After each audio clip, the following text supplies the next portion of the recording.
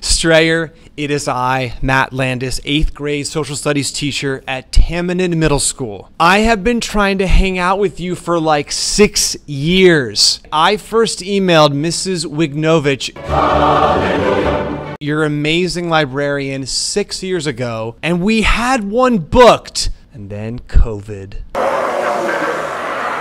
And then I met another one of your incredible teachers, the one and only Mr. Storm.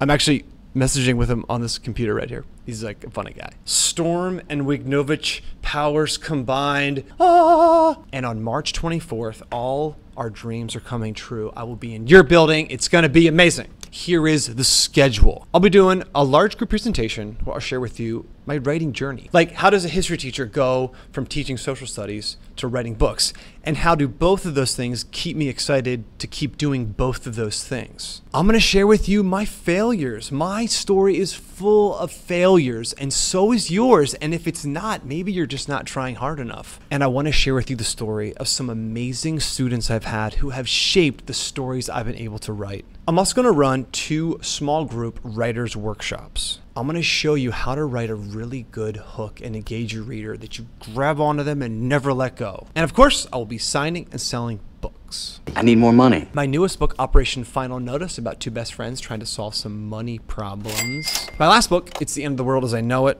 about a kid who thinks the world is ending in 19 days and he's building a bomb shelter in his backyard. Yikes. And the first book in the series, The Not So Boring Letters of Private Nobody, about an awkward 7th grader who gets assigned the worst partner ever. If that's never happened to you, it's because you are the worst partner. Oh, and my first book, this is like one of my favorites, League of American Traitors. A kid who finds out he's related to Benedict Arnold, the worst traitor in American history, and all like the founding fathers' offspring are trying to like find him and kill him. Please thank every teacher who made this happen, including the one and only power combo, Mrs. Wignovich and Mr. Storm.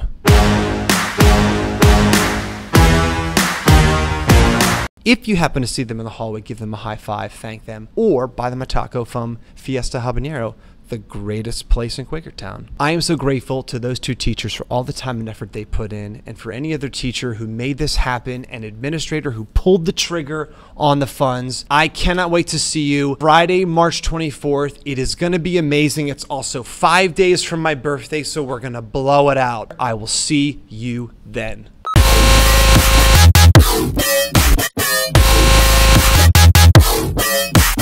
I need more money.